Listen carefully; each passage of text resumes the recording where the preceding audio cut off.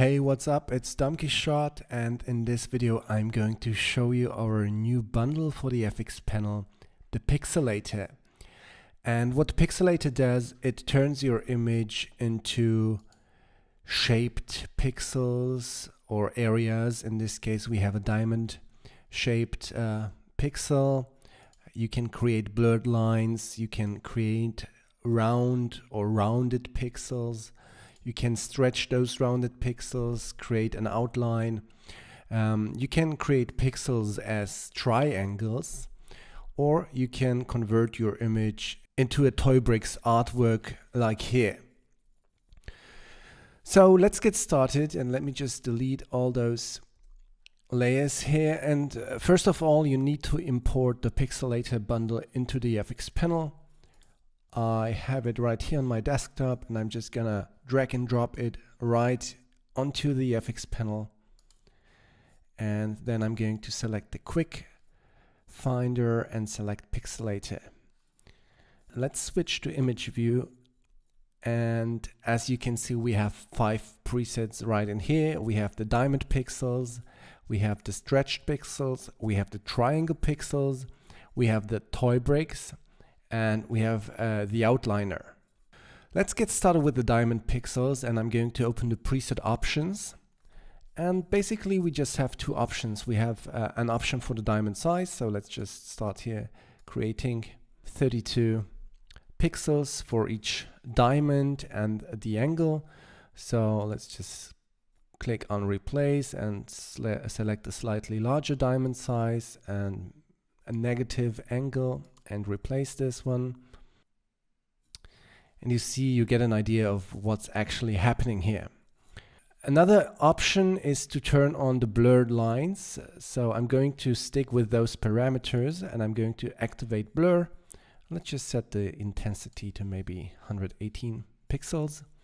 And I'm just gonna hit hide. And you see how those diamonds are getting blurred. Let's maybe increase the intensity and hit replace.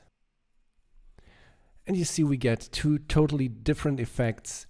One as diamond or square pixels, which are rotated, and one which is parallel stripes with the actual color of the diamond pixels. Alright, that's it. Of course, we have our layer settings where we can define the name for the layer and also a color. If we wish so, we could also add this layer into a group. But let's just keep it simple for now. The next option is the outliner. The outliner is actually an additional preset, so you can combine the outliner with one of those 4 presets here. And let's just see what it does. We have 2 options. We have a bright outline and we have a dark outline. We have a colored option and we have a smart object option. And in the style, we can define how those outlines are going to look. Let's just deactivate smart object for now. And let's add some more contrast, maybe more brightness, and let's hit create. And as you can see, we have added a little bit of colored outlines right into the image. Let's repeat this. And this time we're going to use the diamond shaped pixels. So hit create, and you can see how perfectly it finds the edges and adds those lines. We can deactivate colored. Let's hit replace. Then it's going to be only white or bright lines, and we can of course turn this one to dark, hit replace, and then we're going to have darker outlines. So it's a perfect addition to emphasize the effect, the pixelation effect of the other presets. I'm just going to delete this one. The next one is the stretched pixels, and when I open the preset options, maybe we change the image here.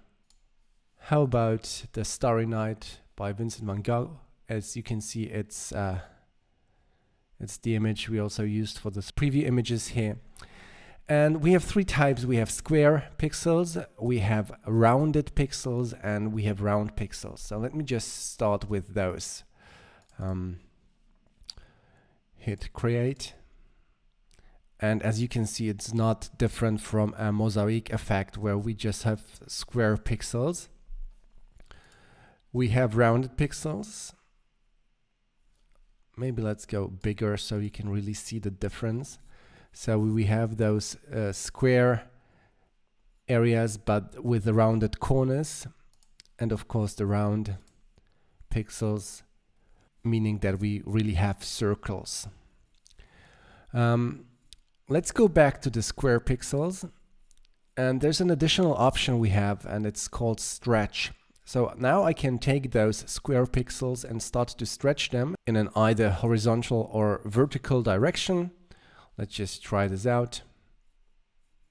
And you see those pixels, those areas have been stretched by 50%. We can, of course, go to 75 and maybe start the vertical orientation.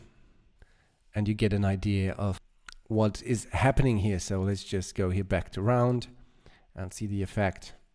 This way, maybe slightly smaller pixels. And there you go. So pretty nice effect. Of course, as usual, you can use the outliner to emphasize the effect. Just make sure you don't replace the previous preset. You just create another preset on top of it.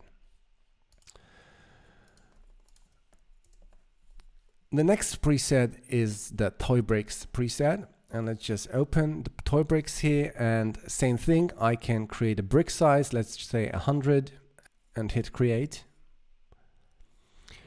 And what happens is some of those bricks are being cropped since the image is not dividable by 100 pixels. So what we can do is we can activate crop document. And this time the document will be cropped, so you only have like full bricks and nothing's going to be cut off.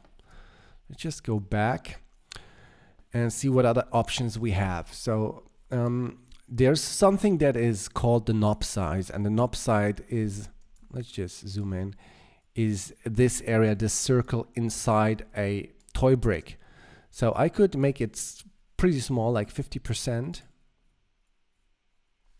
See, or I can make it like full size, so as big as possible.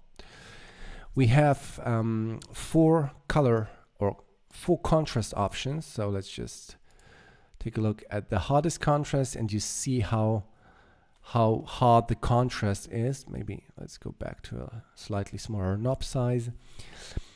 And we can change the direction of light. So I could say the light's coming from down here.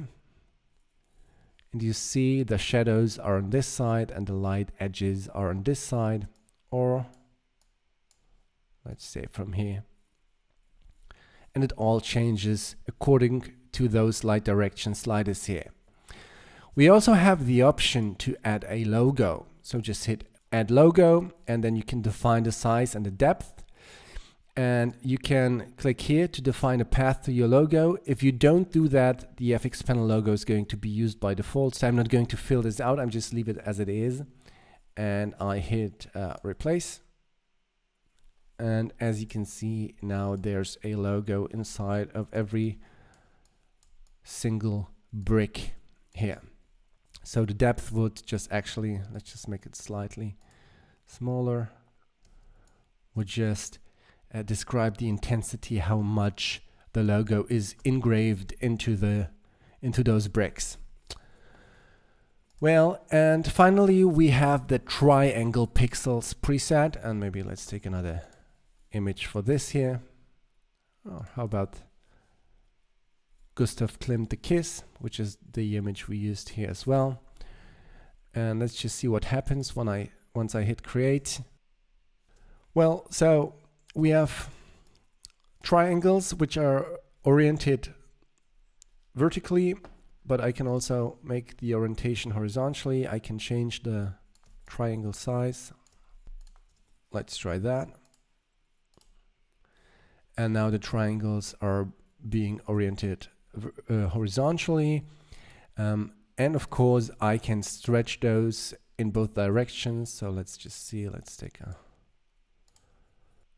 value of 85. And now you see how those triangles have been really stretched. Let's try smaller triangles.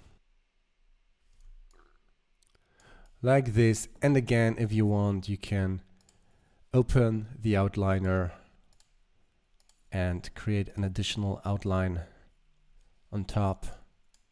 Play with the opacity. And really try to create some nice pixel artworks. Well, that's it. That is our new Pixelator bundle for the FX panel.